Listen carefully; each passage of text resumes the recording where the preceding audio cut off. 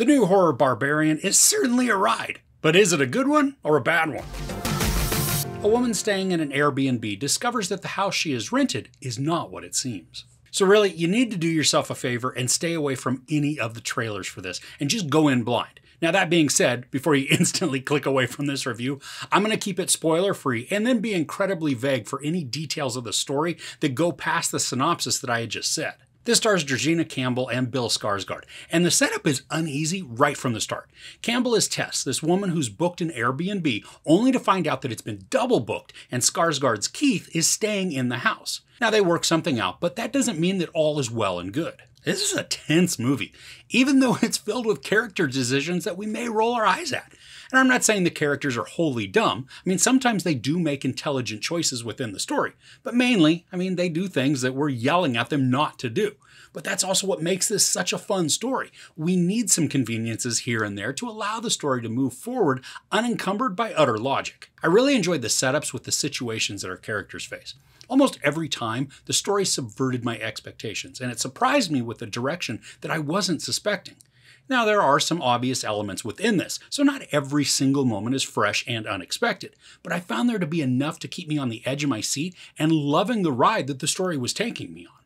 In the storytelling, I found myself pretty sucked in because I was drawn to the characters, their conversations, and then their actions. I kept looking for clues to point to what would happen next, but more often than not, everything is held fairly close to the chest to not give elements away. And for as much as I was enthralled in the storytelling, there are some transitions that are very abrupt and tonally different. When the first transition happened, I was taken out of the moment for just a bit, playing sort of a catch-up to reconnect with the story and then figure out where it was taking me. Now, this didn't take long, but the 180-degree change is certainly noticeable. But when the next stark transition happened, I was much more prepared, so it didn't break me out of the narrative that time at all. Now within this, just like with many horror stories, a certain level of disbelief needs to be suspended. There are portions with certain characters that seem to defy reality and then logic, so it does run the risk of ruining the mood and momentum of the story.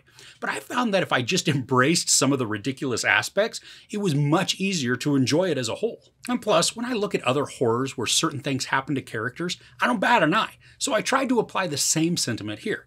And yeah, I do know that that didn't really make any sense because it was so vague. But if I spell that portion out, it just ruins everything.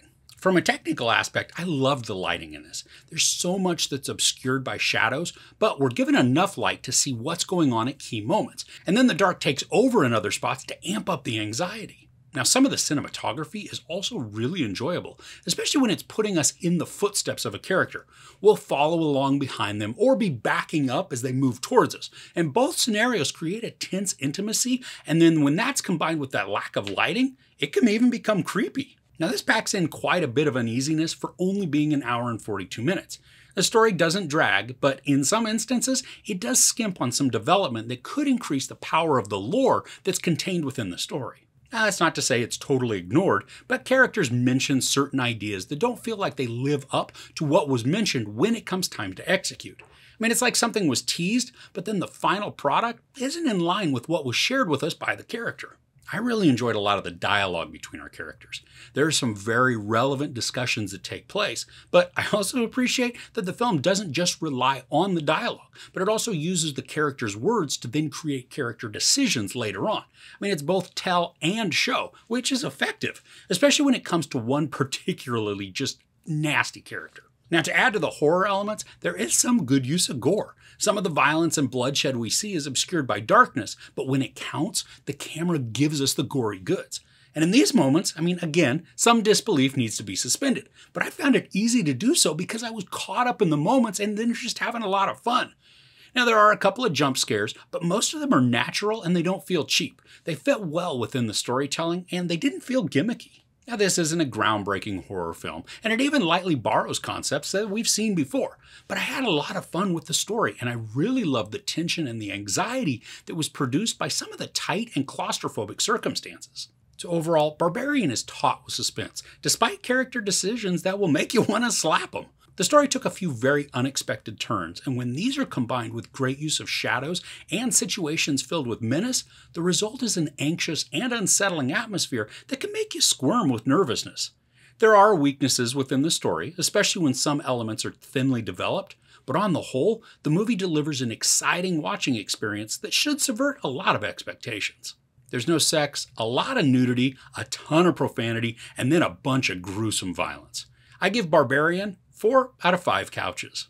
So what's a horror movie that you've seen recently that surprised you with how much you enjoyed it? Let me know in the comments below. If you enjoyed this review, please give it a like. Also, don't forget to share and subscribe. I'm Chris. This is Movies and Munchies. Thanks for couching with me.